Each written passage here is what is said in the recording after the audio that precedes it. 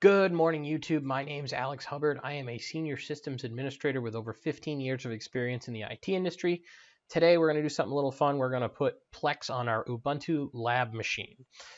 What we need to do first is get into your ESXi lab environment and find your Ubuntu machine we made in the last episode. And the first thing that I do before I play with any VM, it really doesn't matter what it is, especially in the lab where you're going to break stuff. I want to take a snapshot. So let's find our lab-ubuntu machine and right click on it once. You're going to see this button that says take a snapshots, and we're going to click take a snapshot. We're going to give it a name.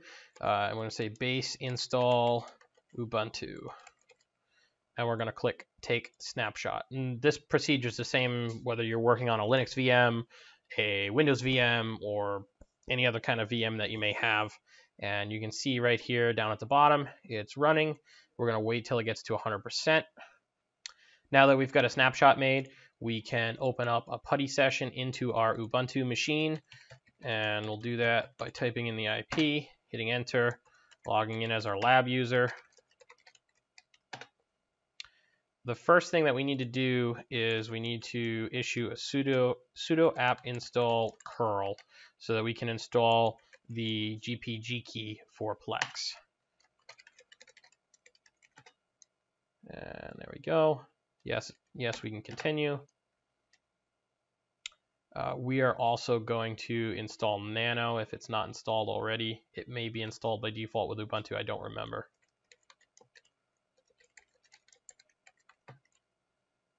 Nope, okay, so it's already installed. It comes pre-installed with Ubuntu. All right. Now what we need to do is we need to issue this curl command, and it's going to download the PGP key, or I'm sorry, the Gpg key, and install it into our Ubuntu VM. Okay, we're good there. Now we've got to add the Plex repository. There we go. And we've got to install the app transport application. It's actually pretty simple to install Plex on Ubuntu. This is the first time I've done it. Well, I've done it in my production environment for my own stuff. We're going to update Ubuntu. So this is actually the second time that I've done it. But I had always run Plex on Windows, and now we can actually get to the fun part here of installing Plex. So we're going to issue sudo app install Plex media server. Plex is very easy to install on Windows. You click the executable and it runs.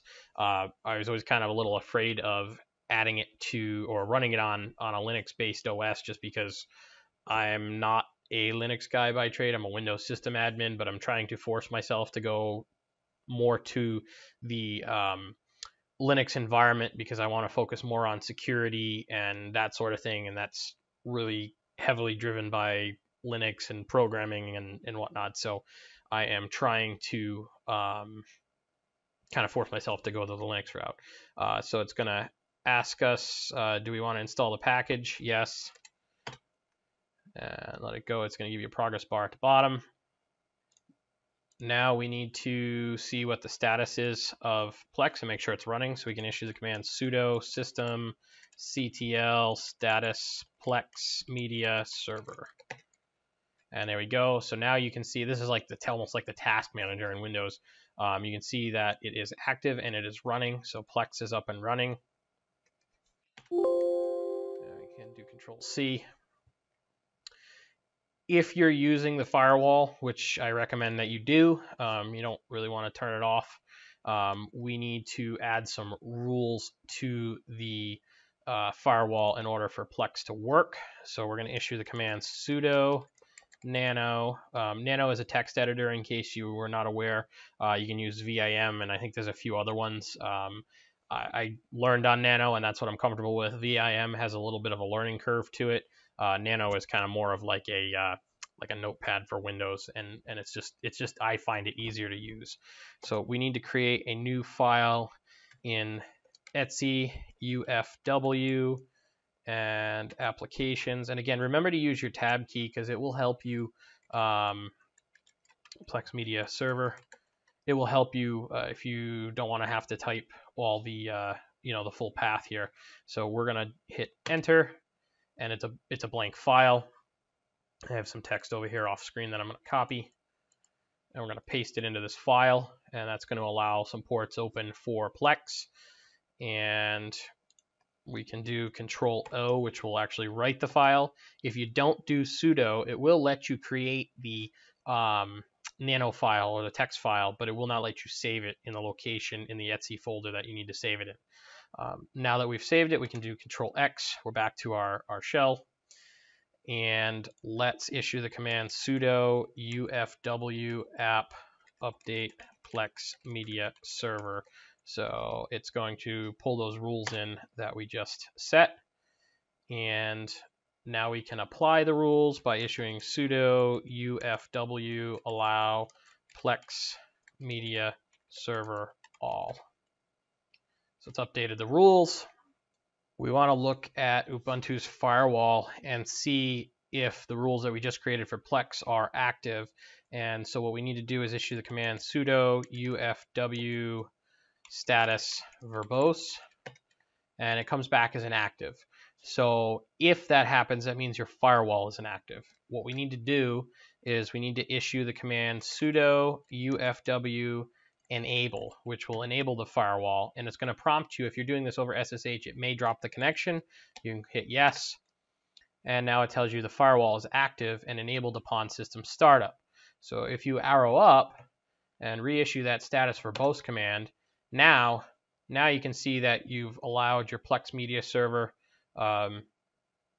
inbound on IPv4 and IPv6. So these are the rules we just created to allow Plex to run. Now you'll have to configure it for media and stuff. I'm not going over that today. I'm just merely showing you how to install it on Ubuntu. So let's verify that Plex is working. Let's open up our Firefox browser and go to http ://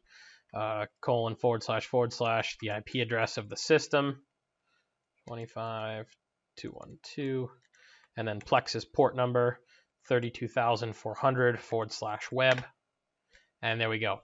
Now you can see it's jumped to app.plex.tv.com. That's because Plex has changed some things so that you have to authenticate through their Plex.tv web app. It's some silliness they've got going on. It's not truly self-hosted anymore. There are ways around that, but now you can see that Plex is up and running on your Ubuntu box. We'll click sign in just for kicks, just to see what it looks like inside. It won't have any media in it. That's a whole separate video. I'm not going over that. But now you can see that we've installed Plex on Ubuntu. We've configured the firewall, and Plex is up and running. Now you can go and add your media to it and join your clients from your smart TV, your Roku, Apple TV, all that stuff, and stream media from within your house. So guys, I hope you enjoyed this video today. It was kind of a fun little thing. I'm trying to focus more on security and Microsoft, Windows, that sort of thing, but this is something that I kind of found interesting and wanted to share with you guys. So hopefully you enjoyed it. If you like the video, please subscribe, give me a thumbs up, thumbs down, turn on your bell notification so you get notified when I post the latest videos. You want to see something, leave me a comment, etc. Like I said, I've got over 15 years of experience in the IT industry, so I've seen a lot of stuff over the years. So if you want to see something specific, want to know how to do something, hit me up, let me know, and I will try to get a video out for you guys. So thanks for watching. Stay tuned for more IT related videos.